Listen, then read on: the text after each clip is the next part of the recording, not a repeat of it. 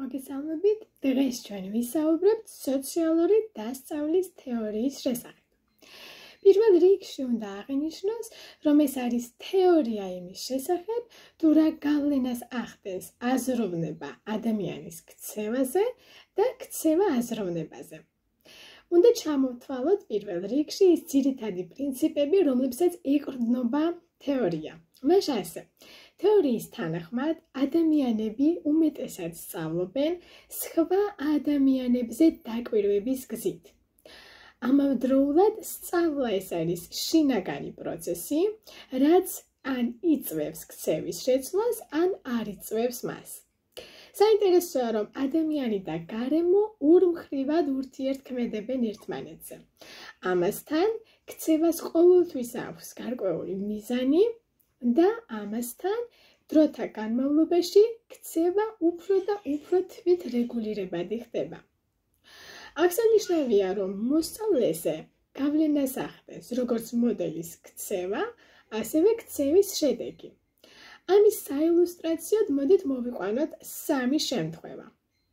აი მაგალითად, თუ მოსწავლე დაინახავს, რომ იმავე ქცევისთვის მოდელი დააჯილდოვეს, შესაბამისად მეტი ალბათობაა იმის, რომ ის აღნიშნულ ქცევას უფრო ხშირად გაიმეორებს. თუ მოსწავლემ დაინახა, რომ იმავე ქცევისთვის მოდელი დაისაჯა, მეტია იმის ალბათობა, რომ მოსწავლე უფრო იშვიათად გამოამჟღავნებს აღნიშნულ ქცევას. ამასთან საინტერესოა, რომ მოსწავლე უფრო ხშირად გაიმეორებს ქცევას, რომელიც წარსულში იყო აკრძალული და დასჭადი, მაგრამ აწმყოში უკვე აღარ მოაქვს მოდელისთვის ამ ქცევის განხორციელებას უარყოფითი შედეგი.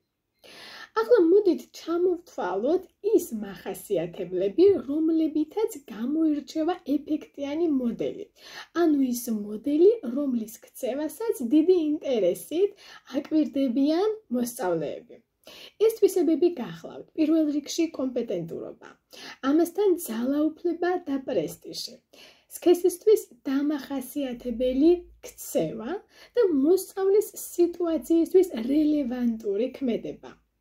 აქვე მოდით ჩამოვთვალოთ, თუ რა პირობების დაკმაყოფილება იმისთვის, რომ მოსწავლემ ისწავლოს სამოდელო ქცევაზე დაკვირვებით.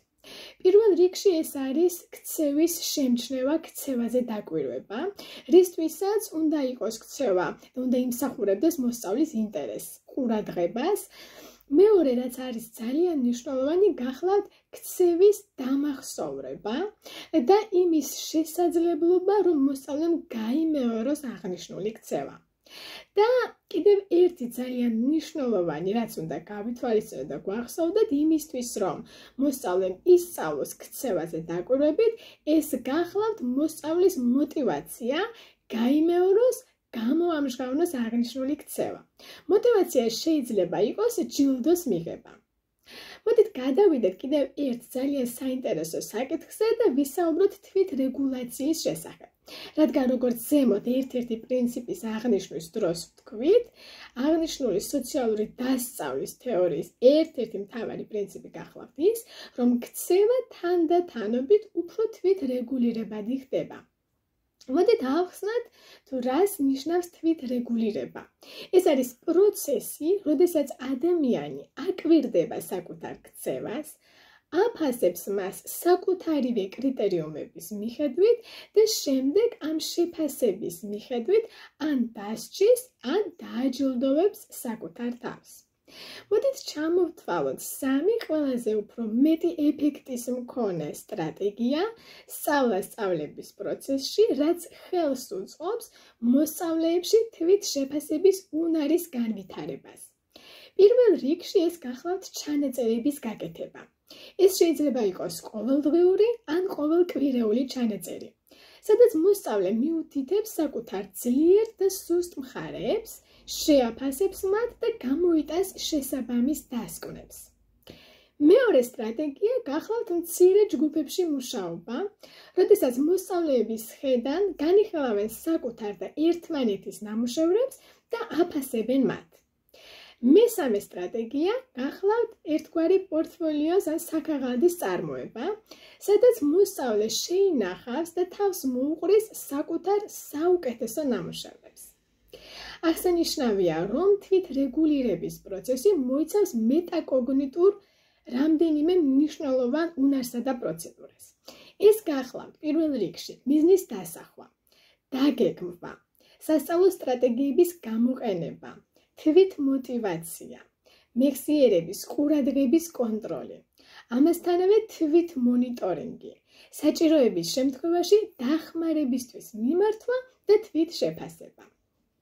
მოდით, გადავიდეთ კიდევ უფრო საინტერესო საკითხზე და ვისაუბროთ იმაზე, თუ როგორ ხდება სოციალური დასწავლის თეორიის გამოყენება სწავლების პროცესში.